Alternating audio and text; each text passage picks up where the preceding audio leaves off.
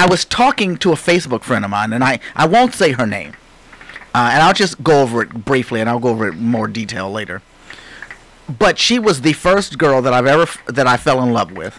Aww. And she was the one who has the honor of popping the Darryl cherry.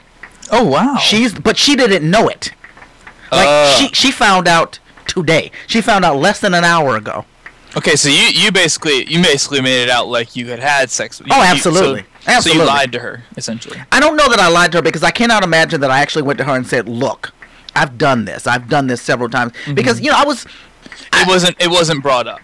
I don't think it was brought up. And I think I was like 15 or 16. So for most of my friends either were already having sex or at least they'd said that they were. Mm-hmm. You know, so I was thinking that it's over. In fact, yeah, I was 15 because I didn't have my car yet. Or maybe I was 16. I don't know. It was in that year. How did you get it? How did you get some if you didn't have a car? I thought that was a requirement. Why would a car be a requirement? I don't know. I thought that was the thing. No, she was into me. She wasn't into the material of what was known as the Sir Darryl lifestyle. She was into me personally, you see. Okay. So I was able to get on my bike and go over to her house, and we would just hang out every day after school. I loved this girl, but she didn't know it.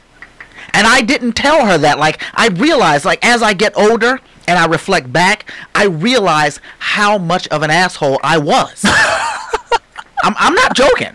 I was I know you're such not, an asshole. It's still funny to me. I was such an asshole to this girl that to this day I don't get why she's so nice to me. I don't understand it. I wouldn't be that way towards me if I were her. And so to find out today, for her to find out today that not only was I in love with her, but that she stole the Darryl virginity. And she was completely shocked. She had no idea. You know, she gave me a compliment here or there saying, how could I have been the first? Because you know how girls like to do. They lie to you and tell you that you were good, that kind of thing. She did that. When really what they do is they're just faking it. Yeah, completely. The O, if you will. She was probably falling asleep throughout the whole thing. You know, I wouldn't know. I was having a ball, but she was probably falling asleep. I'd watched lots of porn prior to that, though. I'm sure. So I really thought that I knew what I was doing based off of the example of the people that I watched. In my day, we had the Vanessa Del Rios, we had the Ellie Rio, we had Seika, and then there were some other people. Was Ron Jeremy active at that point? Ron Jeremy was actually very active at that point. He wasn't just directing; he was actually participating in movies. And I got my porn stash together, and I would watch and watch and watch, and then I would go practice and practice and practice. You know, like with her. But apparently, just right off the bat, she thought that I had done this before. And so that made me feel a little bit honored. She still clearly knows how to stroke the Sir Darryl ego, but I feel bad that I never told her. I did not treat her well at all. And now I'm at 41, I feel like crap about it, you know? Mm-hmm. I feel like crap. I saw her once in a school back when I was in Chicago. And I had a client that was performing at this particular school. It was a gospel singer. I used to do like graphic design for him. And I saw her there. And I think that I spoke to her when we walked in. Did you have reminiscent sex then? No. See, listen, I'm going to tell you what happened, and you'll realize that I've known that I was an asshole for quite some time. Mm-hmm. And so when I saw her, I was hoping that she didn't see me. Right? And then finally, when I realized that she did see me, I spoke to her for a second, and I think I made some sort of a reference that we'll catch up again after this whole thing is over with. But I made sure that I dipped out the side door so that I would not have to see her after we got out of there. But here's why. Because I was so damn mean to her that I was so riddled with guilt. You were afraid? Not afraid. I didn't think she was going to like yell at me or curse at me or anything like that. You didn't leave out of fear. You left out of guilt. I left out of sheer guilt. I couldn't even believe that I was face to face with the person that I'd been such an asshole to, and that she was being so nice to me. If she like ran up to me and started cursing at me and screaming at me, I would have been able to accept that. I would have been able to accept that. But no, she was nice to me. See, that's the thing. You can kill people with kindness sometimes. She was so damn nice to me that I wasn't able to even... I couldn't talk to her after that. What am I going to say? What am I going to say? Like, why the hell are you acting this way? Because in my mind, she was acting very weird by being nice to me. The rational way to act would have been inside of this gospel place. It was a school, but it was a gospel show. Inside of that, she would have been justified in cursing me completely out. Even though it was a gospel setting. Absolutely. She would have been justified. And I think that all of the people in the gospel setting, if she turned to them and told them what I did, they would have cursed at you too. Let me tell you one of the things that I did. You know what? I'll save that for a later time because it's so horrible. It's so horrible that if I say it on air, I won't even be able to go. I won't even be able to go on with the rest of my day. I won't be able to go on. All right, I'm going to tell you, MCS. You dragged it out of me. All right. Yay, I'm good. You are incredible. Apparently, and I swear to you, I don't remember this, right? Mm-hmm. But apparently, she wanted me to take her to the prom. Now, we were no longer dating at that point. And I wasn't in there. You don't even remember that she wanted to take you to the prom? No memory of it at all. None. No. It gets worse. It gets worse. You are an asshole. It gets worse. Apparently, she wanted me to take her to the prom.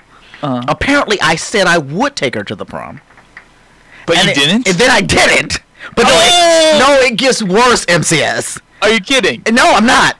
Apparently, she went to my mom's house upset and asking her if she could talk to me. And apparently my mother did talk to me. And I still didn't do it. But I think that the worst part of this whole thing you did not is I don't remember any of this. That is horrible. The only way that I slightly remember is that my mother and my sister have both shared with me that this happened. I wish I could get my mother on the phone right now. I'm going to try.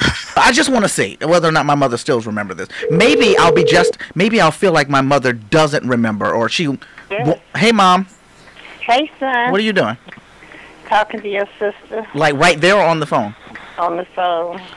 Can I just talk to you for just one brief minute? Okay. Okay. Do you remember telling me years and years ago that a girl wanted me to take her to the prom and she came to the house and you end up talking to me about it, but I wouldn't listen to you? And yes. I did. Okay. That did happen. That's what I don't remember it. I only remember you telling me about it. That you're telling me that it did happen? It did happen. She wanted you to take her to the prom. And And I was asking why you didn't want to take her. And when you realized that I was not going to do it, did you think badly of me? Did you think less of me as your son? No, I feel bad for her, though, because she really wanted you to take her. So she was really into me then? Yes. I'm such a bad person, Mom. I am horrible. Don't say I know. Don't say it like that. It's not too late for me to put you away. But it did happen. I'm putting you away. You know what? Okay, from now on, let me just say this. From now on, if I call and ask you a question like that, it's okay to answer my question, but I don't need your extra. Yeah, I don't need your extra commentary about it. Oh, well, you asked. They have little places where I can put you away and then just come visit you by looking at you through a hole in the wall. You do know that.